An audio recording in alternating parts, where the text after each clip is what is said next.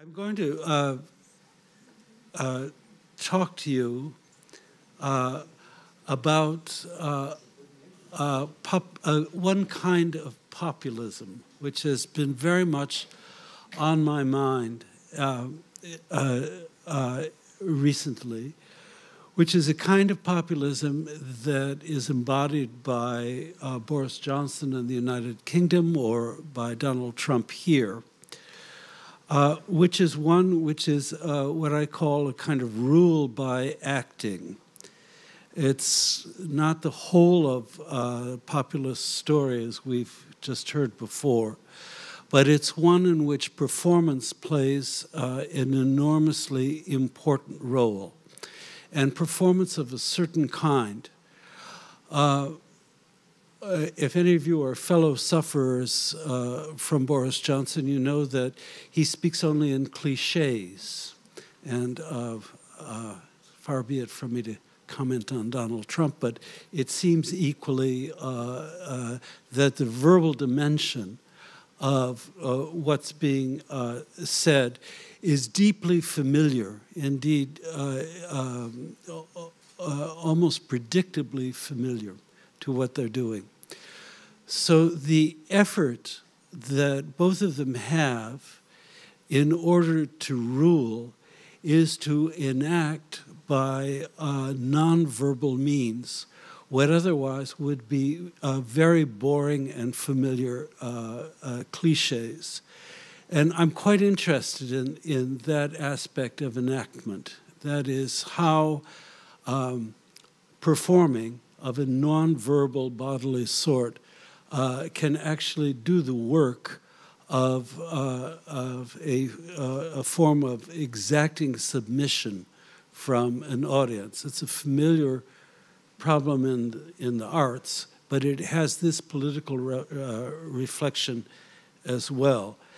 And to begin to just make clear a little what I mean by this, I'm going to read to you something, just a personal experience of how this works in the realm which I have been working on at the UN for the last 12 years, which is climate change. And what I'm going to describe to you is in the spirit of sociological inquiry. I went a few years ago to a climate change deniers conference at the Trump Hotel in Washington, D.C. And I'm going to explain or try and evoke to you a little the ways in which this kind of nonverbal performativity operates so that we have rule by acting. At this conference, in Trump Hotel, by the way, I gather he's selling it. It's the most garish building. It seemed a fitting home for its name. The most striking group attending this climate deniers convention were some young, rather well-dressed students. And during a tea break, a young woman next in line helped me to sugar. Earnest and soft-spoken, she proved nothing like the stereotype of an intolerant right-winger. After she asked what I did, and I mentioned the words United Nations, she nodded politely. To paper over this unfortunate revelation, she began, as Americans will when meeting strangers, to tell me about herself. A libertarian, she was majoring in Ayn Rand studies at a local college. She's paying for that. She had come with a dozen or so classmates to whom I was introduced in turn, and with whom I then had lunch. Ayn Rand, it transpired, had a lot to do with their interest in climate change. Rand's doctrines are all about individual initiative, and students majoring in Ayn Rand studies are likely to discredit impersonal forces beyond their control, like climate change. At lunch, though, these kids evinced a certain open-mindedness which went well beyond politics. They did not dismiss as fake news my explanation of why each decimal point matters in global warming. But the open-mindedness lasted only until we adjourned for the big events in the ballroom. Then the malign powers of ruling by acting seized hold of the kids, turning them into an acid-angry crowd. Charts flashed by on a giant screen as each speaker proclaimed some version of "the science is a fraud." The fraudsters were absent figures, professors from Harvard and MIT, professional do-gooders at the Rockefeller Foundation, and of course UN bureaucrats. The audience responded by nodding or challenging, "That's right." The charts were often too difficult to read. There was no verbal communication as well, because it was a series of look at that, and an image would flash on the screen and then disappear. The visceral bodily experience of theater kicked in throughout, however, through what country music singers call call and response. Do you know what that is? I call something out, you respond. The Ayn Rand study group, so restrained outside, at first just smiled at the familiar mantra, "It's a fake," then began to clap, then began to chant the familiar lines. My colleague removed her spectacles, her eyes streaming from excitement. But this was not the end of the story. When the call and response ended, the kids' calm good manners and seriousness returned. Indeed, in another tea break, I have to say I was longing for a martini by this point, my companions acknowledged rather shamefacedly that climate change is a real threat. The contrast Freud describes in his group psychology is that as a crowd, the kids became unthinking and let their aggressions hang out, whereas a distinct group of individuals, they returned to the realm of sober fact. Theater effected this transformation. That is, it was like pulling a trigger. And I want to explain to you a little about how that works, first in terms of a theory that's called the Cohen-Arendt hypothesis, about what was going on in this whole. I hope I'm not talking too long. In a remarkable study of apartheid South Africa, the sociologist Stanley Cohen explored what the white Boer community actually knew about conditions in the townships to which the black majority were confined. Cohen found that the whites, in fact, knew quite a lot about the miseries that the apartheid regime inflicted. But at the same time, they blotted out this awareness, claiming, for instance, that they had never heard about the typhoid epidemics which ravaged the townships, but letting pop out occasionally references to the typhoid scourge. Challenged by the Cohen, the whites said, "I can't handle talking about it."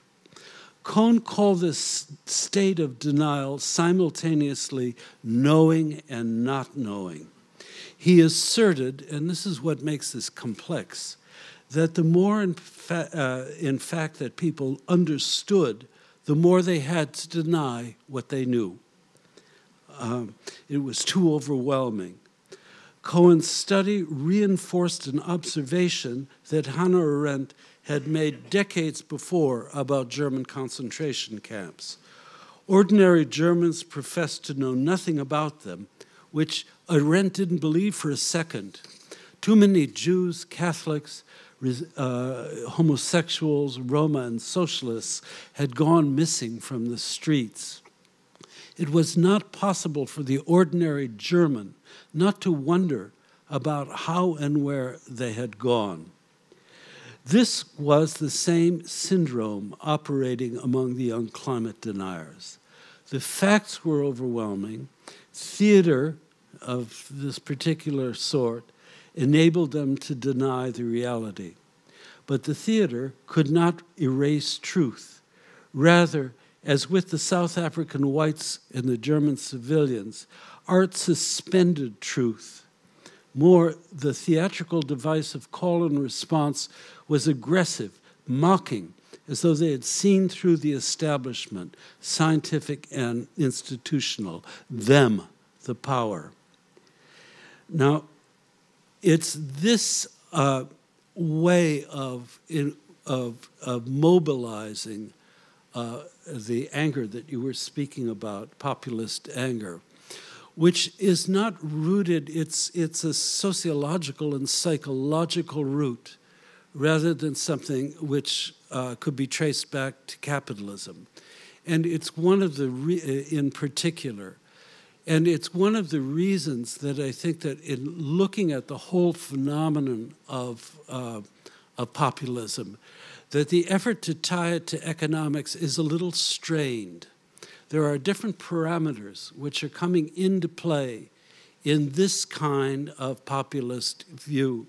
For the same reason, the discussion, as we heard in the previous talk, about migrants is a kind of suspicious, if it were a one vector analysis of what provokes this kind of aggression.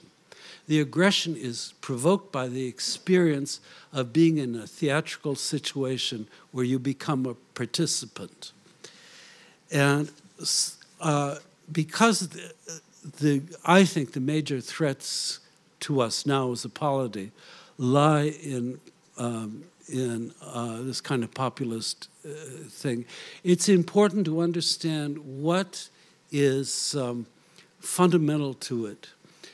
The condition that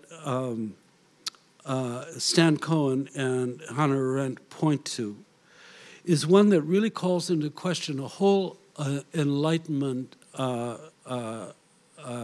mindset, which was that the more people know about something, the more they will embrace its reality. That is, that factually, that the project of enlightenment is a process of reason-making and reason-strengthening. I think that's quite naive, that what this little example I've given you about, or the Cohen-Arendt hypothesis, point to, is that the more that people are armed rationally with fact, that the more angst that it produces, and the desire for something to deny the facts that they know perfectly well. In other words, the proposition would be that there's a paradox here, that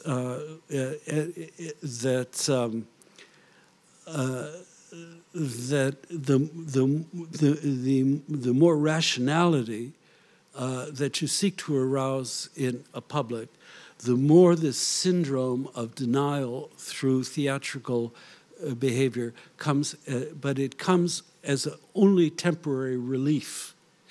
It doesn't erase it. And it's a very important thing to know about the kind of populism I'm talking about.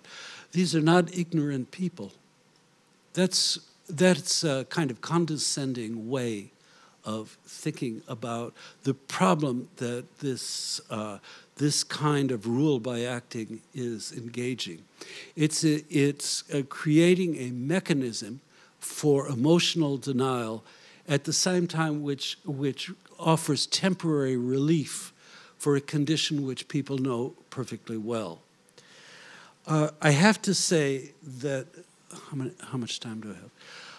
I have to say that it points, with the value of hindsight, to, I think, a huge error that we made in the UN and that other environmentalists have made. And that was the error of talking about climate change as climate disaster. Because what that provokes is, by trying to overwhelm people with the reality, with the facts of what things are, it provokes the desire to deny It's not that it erases those facts, but it creates a sociological and performative palette in which people resist by both knowing and not knowing, of being absent. The rhetoric of climate change that it also evokes the notion of, well, if there's nothing you can do about it, it doesn't matter. You know, it creates kind of passivity, which is terrible. So that when I've thought about this as it's affected it's more than rhetoric. It's the way in which we've tried to energize from COP15 on the public, that focusing on the disastrous nature of the facts has been a way to grow the climate denier movement. It's had that counterproductive effect. And we needed to have found another way of speaking about this, which is one that didn't kick in the opportunity to rule by acting in this domain. It's for the same reason that, as you'll know if you followed COP26, which is in Glasgow, we had a little one of those mercury balls, you know, that falls down, and at a certain point, it's too late, and adaptation becomes more important than mitigation. I don't know if you ever saw this. This wasn't my invention. It was one of the most gifted people on my staff. Once that little ball fell below the notion where there was no mitigation would be insufficient, you had to adapt instead to climate change. We kicked in exactly the mentality of saying, I'm going to deny this, because there was no agency that was given to people to deal with. As a final note about this, I would say that that is correct, however, that we have passed a point of no return. But oddly enough, in order to enable people to take some action, that fact itself has become a kind of disabling fact for us. And we no longer talk, as you'll see on Wednesday when we give a report to the UN General Assembly, we don't use this language anymore. We've learned from this that this whole syndrome is something that rebounds on enlightened people, which I think we all are, to disable their ability to act. So that's what I wanted to say about this. I don't know, do we have time for a question? I have to go back downtown, but I'd love to I guess it's up to you then. Well, it's one of those days, but it's... do you have any comments on this? Does it make sense to you what I'm saying? It's philosophically, it's of course very depressing, because the truth of things is also something that is a provocation of an untruth through this kind of behavior. Yeah. Are you saying then that that we've engendered a sense of powerlessness, and that this reaction of populism, denialism, is a way of exerting control, even if it's negative control? Yes, you could look at it. That's a very interesting way to put it. That is, that it, as in this little thing in the Trump Hotel, those kids as a mass felt empowered by this. That's a very interesting way to put this. As students of Ayn Rand studies, of course, that shouldn't have been, you know, because you're not supposed to groupthink. But that's yes, that's a good way to put it. And it's a dilemma. You know, we have to deal with this crisis. And I was very struck this year, for instance, that we did a calculation, which we're going to explain on Wednesday, about excessive deaths due to heat stroke, particularly in people my age, elderly people like me. It's a huge number, but it was very seldom reported in the press because it's such a huge number that it's kind of overwhelming. People can't deal with it, you know? And that's the dilemma we're getting in. Trump's supporters are energized. They're far more energized. I think I'm a Bernie Sanders man, I guess. They're far more energized than we are, you know. And as you put it that way, that's probably it gives them agency in a way. So how do we energize us? You want to come work for me? I don't know. I really don't. What I've understood is, since COP15, we were so focused on trying to get the word out that we took this path that led us into this impasse. And now we've got to find another way of dealing with this. I noticed somebody this morning said that the way up is local, and that's nonsense, because this is a crisis that has absolutely, there are local things you can do. You can turn off your air conditioner, but if 4 million other people have their air conditioners on, it's an empty gesture. So part of the politics of this is figuring out truly collective action across borders, although nation states have a real role to play in it. But it is a problem of collective action, which doesn't fall into the trap of this Freud group psychology, where people erase their capacity to reason when they get in a group. Yeah. So are you actually saying that calling this, using the word disaster on the climate thing, that makes it even more difficult to attack that or to deal with this, because it creates the feeling there's nothing we can do about this, yeah. And it's at the end of the day it exactly leads to the contrary of what was envisaged. Yeah, that's what I've experienced with this. We need a different language to talk about disaster. We have somebody now working on speeches that people were giving in 1940 in Berlin, in London, about the bombings in London. And it's interesting that that language is not the language of climate disaster. It's something else. This is a problem. These are real threats. It happens every night. Here's what you do. And there's a kind of cynicism on the left also about this, which has been terrible for us.